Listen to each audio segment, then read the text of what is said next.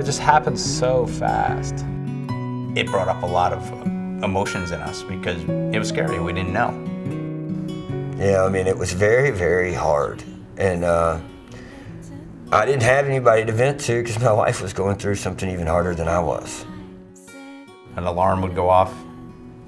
If a sensor popped off, what the heck's going on? The big incubator and the big blue lights, they freak you out.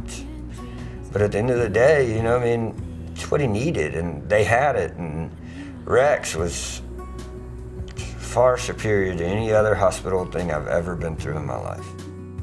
Parents walk into the unit and see their baby for the first time. There are machines at the bedside, there are sounds, there are tubes going to your baby. It's very overwhelming.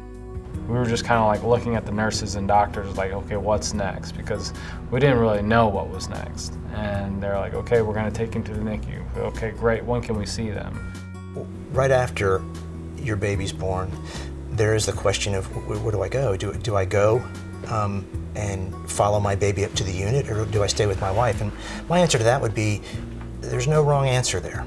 You know, do what you feel. For us to have a baby and him not come home, it was very, very hard for her. It's important to remember that babies are born into a family, right? And so the better the relationship is between you and mom, right, the better it is for the baby long term. So I'm always going to err on the side of, you know, care for mom. We're good with the baby for right now. Be with the mom, you know, because there's a lot of stress that is put into a marriage when you have a sick baby. My first thought would be, you know, make sure you're nurturing that relationship. Ask questions. There isn't a silly question. We're all human, and people are busy, people are doing their jobs, but please, if you don't understand something, you don't like something, bring it up. Don't wait. Don't sit there and ponder about, you know, is this right? Is this not? You know, there isn't a stupid question. I want dads especially to be able to ask those kind of questions and be involved, because if they can't, it makes a bad situation worse. Dads like to know those specifics as well, and some dads don't feel like they can, you know, they don't want to bother people, when in fact just the opposite is true, you know. The more questions you ask, the more comfortable you feel, the better the entire team feels. You're not gonna know anything. Don't feel like you are gonna know it all, or you're gonna feel like you know nothing, and that's okay. Because the doctors and nurses have been trained to do this their whole life. So trust that. Take some time for yourself, if you can.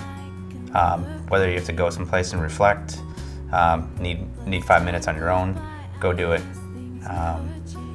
And know that your child is safe while you are taking care of yourself or your wife.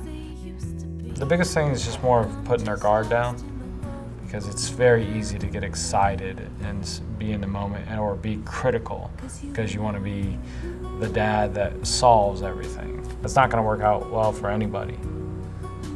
It's okay to be scared, because everybody was scared at one point.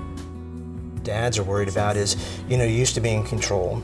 You're used to being able to do things for your child, and you really can't. And it's very frustrating. You want to do anything you possibly can, and there's not a whole lot you can do besides support. And for many dads, that's incredibly frustrating.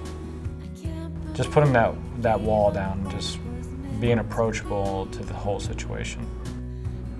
There's no amount of love that you can express that will tell you what it's like to be a father. And to be able to be a father and to be the one person that everybody's counting on to pull that kid through is remarkable. But at the same time, it's very stressful. It's very hard, and it's very heart-wrenching to watch somebody you decided to bring in this world and they're not ready to be here. You know, there's struggles, But at the end of the day, you have a baby, and there's a lot of people that don't. You know, there's nothing better than that feeling. And I would say that, you know, I mean, it might take time, but when you do get to have that baby in your arms, it's worth it. All of it is worth it.